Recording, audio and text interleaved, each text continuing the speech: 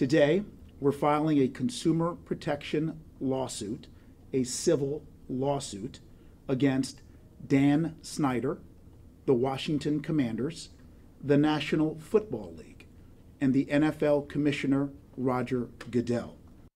Yeah, you heard some of it there. 4 hours ago, D.C. Attorney General Karl Racine made the claim that the Commanders, Dan Snyder, and the NFL lied about what they knew regarding that team's workplace culture. Our team is all over this big story tonight. Our sports director, Darren Haynes, just finished speaking with former employees and coaches. But we want to begin with you, Eric Flack, our chief investigative reporter. Yeah, so Flack, you were there for the Attorney General's announcement. There was a lot to go through. Let's walk us through this. Yeah, Darren and I are sitting right next to each other as we just heard all these stunning developments. This, by the way, is that 45-page lawsuit. It accuses Dan Snyder, the National Football League, and NFL Commissioner Roger Goodell of allegedly working together to lie to D.C. residents about Beth Wilkinson's investigation into the team's toxic workplace culture and allegations of sexual assault. Racine claims Snyder and the team attempted to prevent witnesses from talking to Wilkinson through payoffs and intimidation, and engaged in aggressive, abusive litigation to dig up information on the victims, and that the NFL was fully aware of the, quote, intimidation campaign. Creating a misogynist and toxic workplace, I don't believe to date there has been public accountability in a court of law where the allegations concern very serious violations of wrongdoing. We will issue subpoenas. We will seek testimony under oath, deposition. I promise you, let me just give you a hunch. The deposition's not likely to occur on a yacht, but in a conference room in the District of Columbia.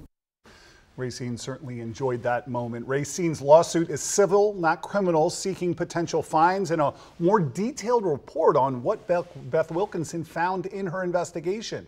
Now, less than 2 hours ago, the NFL responded, calling Beth Wilkinson's investigation into the Commanders thorough and comprehensive, and said it imposed a record-setting fine against Snyder and the team, the NFL, adding, "We reject the legally unsound and factually baseless allegations made today by the D.C. Attorney General against the NFL and Commissioner Goodell, and we will vigorously defend against those claims."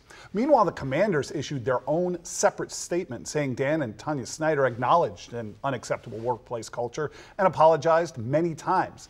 And then this, quote, "We agree with AG Racine on one thing: the public needs to know the truth. Although the lawsuit repeats a lot of innuendo, half-truths, and lies, we welcome this opportunity to defend the organization for the first time in a court of law and to establish once and for all what is fact and what is fiction."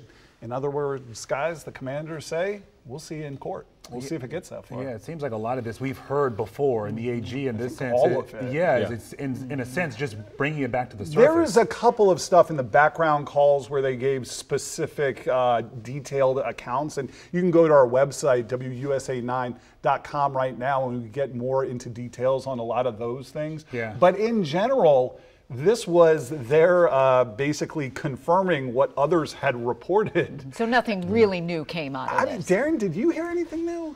No, it's the only thing new is that they, the civil charges. That's new. But in regards to what they were saying, what they found, the details. No, but I think it kind of, they always wanted the records to be, presented so we can know what's going on. I think this finally kind of checked off the mark. Okay, it does exist, and now they're moving forward with it. I think we've all been waiting for that.